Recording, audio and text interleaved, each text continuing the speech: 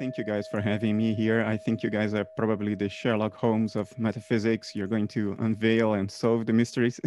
So I'll do my part to contribute a little bit to that. Um, when we talk about a theory of something, usually what we mean is that we want to have a reductive explanation for that thing. In other words, we want to explain that thing in terms of something else that is simpler. That is in general one possible meaning for the word theory of something. Another one is that you have a predictive model, that you don't reduce it, you don't know what it is, but you can predict its behavior accurately. When we talk about a theory of mind or a theory of consciousness, if we mean by that we need to reduce mind or reduce consciousness to something that isn't consciousness, then, and that's not what Bernard means, by the way. But if that's what some people mean by a theory of consciousness, that we are looking for a way to reduce it, I think we will always fail because our reduction base is wrong. You see, in science, you can't explain one thing in terms of another forever. At some point, you have to hit what we call a ontological primitive, the simplest thing in nature that exists in and of itself and cannot be explained in terms of anything else. And you know when we've chosen it right, because although we can't explain that primitive, we can explain everything else in terms of the primitive.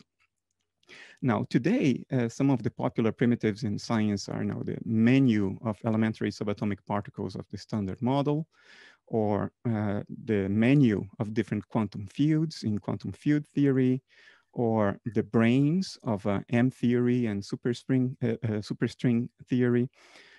But all of them fail in two senses.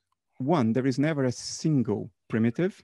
You always postulate more than one inexplicable thing in nature, which is not very parsimonious.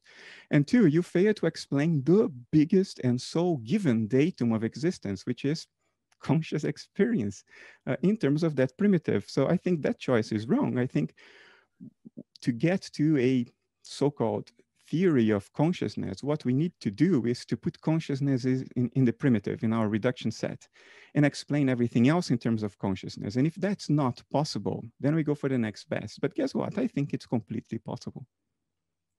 To find such a theory?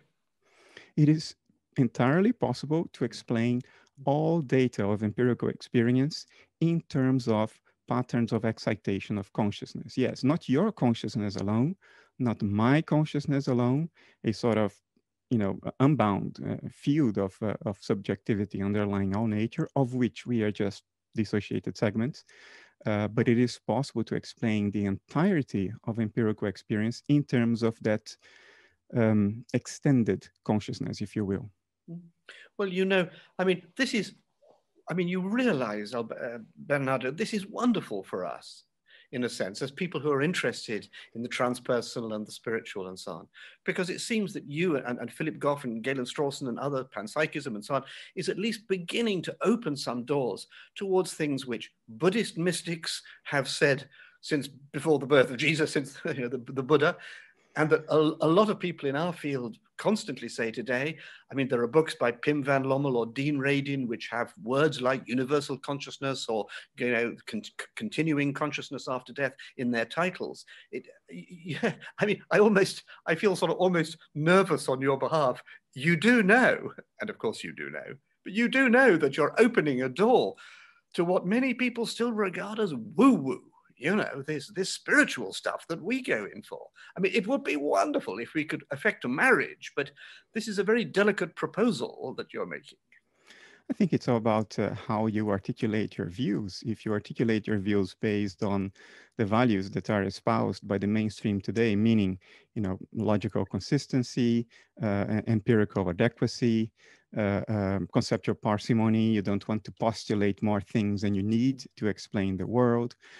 If that's your approach, if that's how you argue, then there is no woo-woo. And I think all but the least serious pseudo scholars acknowledge this. This is not an issue.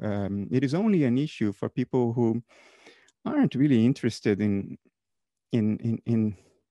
studying the possibilities and coming to truth. They are already publicly committed to a certain position, to a certain character, a certain personality type, which is about, attacking and making fun of others. And if you're committed to that, then you may try to shoot holes in what Galen is saying, what I am saying, but it backfires rather quickly. It has backfired, and I'm not saying that to pump me up, and it's not difficult for these things to backfire when the critic is not a real deep thinker or hardly a thinker. It has backfired for a couple of them, and they stepped on some mines they didn't see coming. So today, I sort of get a free pass.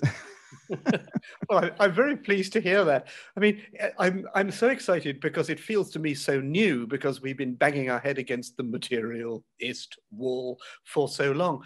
But it isn't actually that new. I mean, in my own attempts at understanding the history of philosophy, of course, Plato was an idealist, and they say that Hegel was an idealist, and you are now coming round for the third time as an idealist. And I'm sorry to say that though I welcome you with open arms, nonetheless, I did think, after I'd considered idealism, that it was just impossible. And yet, out of the woods, there now emerges this thing which is much more possible than simple realism or simple physicalism. Most people, even intelligent people, so this is not a criticism, this is just an observation about the cultural dynamics we are immersed in, like fish in the water, and don't even notice that this is what's going on.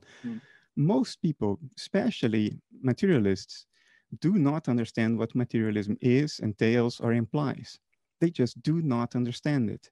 And most people do not understand what idealism is either, to the point that they invert the two. It's very common for someone to say idealism is wrong because reality is not all in your head. Well, it's materialism that says that. It's materialism that says that the world you experience, the colors, the flavors, the aromas, the melodies, that stuff with qualities is produced by your brain inside your skull. There are no colors out there. There are no melodies out there. There are only abstract entities that we can describe through mathematical equations, but they do not have any qualities. Qualities are something that are magically conjured up by the brain in a way that they cannot pin down inside your skull. So it is materialism that says that the inner surface of your skull is beyond the stars you see in the night sky, insofar as the stars you see are experienced qualities of color, of brightness, and so forth. And idealism says precisely the opposite. Idealism says reality is not inside your head. And your mind is not inside your head either. It is your head that is in your mind as an appearance of certain mental processes. Therefore, the real reality is qualitative, and it is indeed outside your head. This is idealism, and that's the intuition of most people.